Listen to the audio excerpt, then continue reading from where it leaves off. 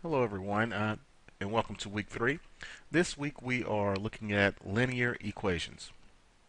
So for our discussion this week we are focusing on parallel and perpendicular lines. So let's look at a few key points. First key point is that parallel lines have the same slope but different y-intercepts. So an example of a pair of equations that are parallel would be y equals 2x plus 3 and y equals 2x plus 8. My slope for each one of those lines is 2 here because of the y equals mx plus b form. And therefore, since those equations have the same slopes, then the lines are parallel. Now, perpendicular lines have slopes that are opposite signs and reciprocals, or opposite signs and flipped. The product of the slopes of perpendicular lines is -1. So an example of a couple of equations that will create perpendicular lines will be y equals 1/3 x plus 8 and y equals, change the sign, so negative, flip that, 3 over 1 or just 3, x plus 10. The key would be the slopes. The slope of that first line is 1/3. The slope of the second line is -3. Opposite signs and flipped. So perpendicular lines, they form 90-degree angles or right angles, and parallel lines, they never touch. Okay, so we're going to look at writing the equations of lines when we're given a point on the line and given, well, we're going to identify the slope from a given line. So what we need to be able to write the equation of a line is a point and the slope. And as you can see here, I have it labeled x1, y1, and m. And I have it labeled that way, the x1 and y1, because we're going to use the point slope form to help us to write the equations of lines. So the point slope equation is y minus y1 equals m times x minus x1.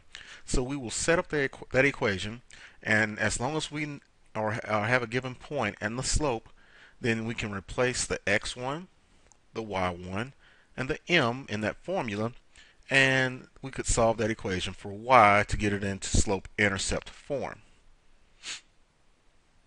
So now would be a good time to pause if you want to write down that information.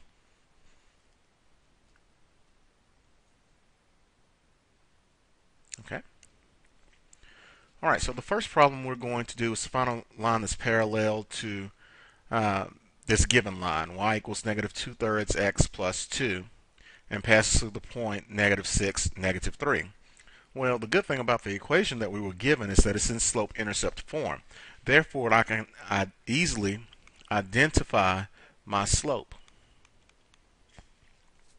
My slope for my given line is -2/3. When we have y by itself, the slope is the number that's in front of x. So now that I know what m is -2/3, and I know what my given point is,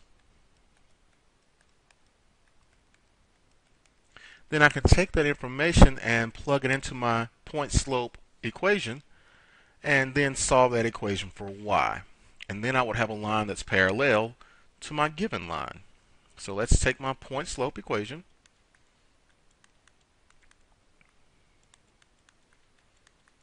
Let's replace the three parts, the y1 with the y coordinate from the point, so -3, y minus -3.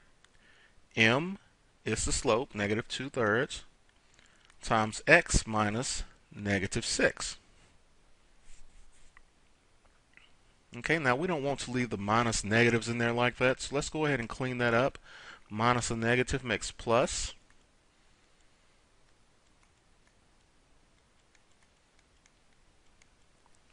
So we have y plus 3 equals -2/3 times x plus 6. Now you can either work with the fraction and go ahead and use your distributive property there, or you can clear your fractions. The way we clear fractions is to multiply both sides of the equation by the least common denominator. So the only denominator we have here is a denominator of 3. So I'm going to clear my fractions out by multiplying both sides by 3. So on the left-hand side, I have 3 times y plus 3. On the right-hand side, I have 3 times negative 2/3 times x plus 6. So since I have this 3 directly next to this parentheses with the sum here, now I have to use my distributive property.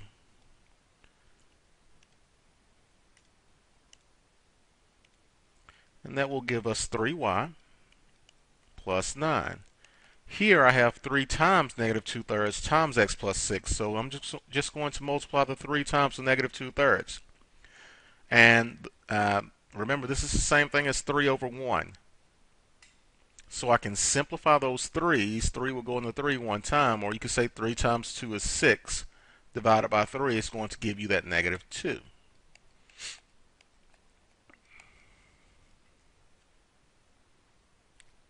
All right, now let's use our distributive property here.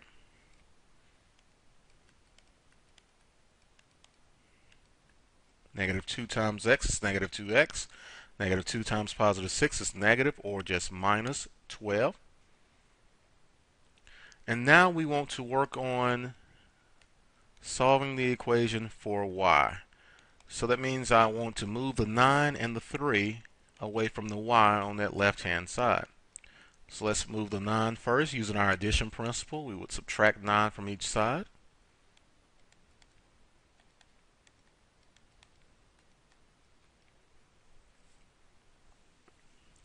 And then we don't want 3 times y, so let's divide everything by 3. So it gives us 1y equals negative 2/3 x minus 7. And as you can see, this slope is the same as the slope for our original given problem, so that tells me that this line is parallel to our given line because they both have a slope of negative 2/3. So again, the key is having the point, any point on the line, and the slope, plugging those points in, plugging that information in for your x1, y1, and m in the point slope form, and then solve the equation for y. Now this one we had to go through a little bit of extra work because we have that fraction in there. Okay, so now again, it will be a good time to pause the video if you want to need some time to write all of that down.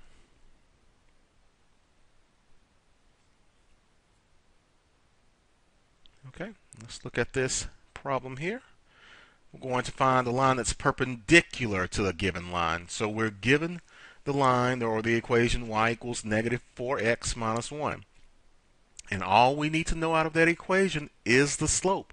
And since it's in y equals mx plus b form, we know that the slope for our given line is negative 4.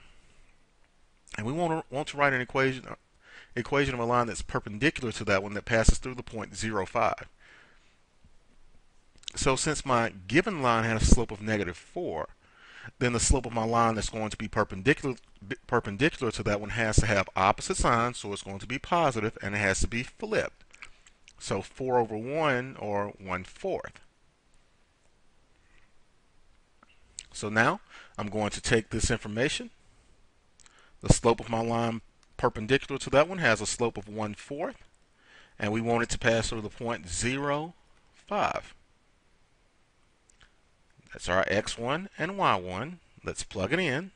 Y minus 5 equals 1/4 times x minus 0. Now here, it's probably really not necessary that you clear the fraction since we have that minus 0 there.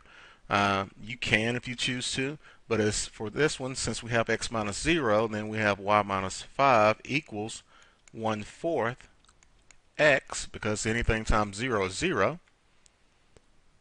And then we could just add 5 to both sides. So with that given information, a line that's perpendicular to that one that passes through the point 0,5 would be y equals 1/4 x plus 5. Now just for good practice, I am going to clear that fraction just to go through how we clear fractions again.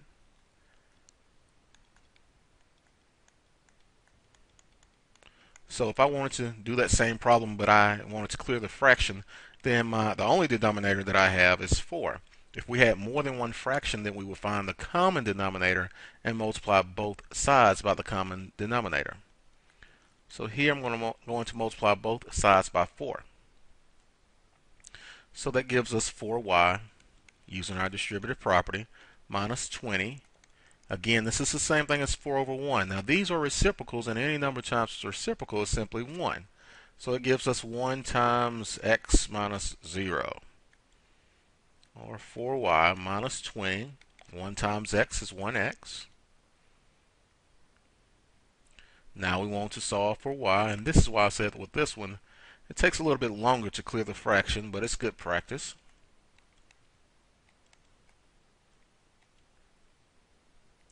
And then we don't want 4 times y, so let's divide everything by 4. And as you see, we come out with the same exact answer. Just two different methods to work that problem. Okay, I hope you found this video to be helpful. Thanks.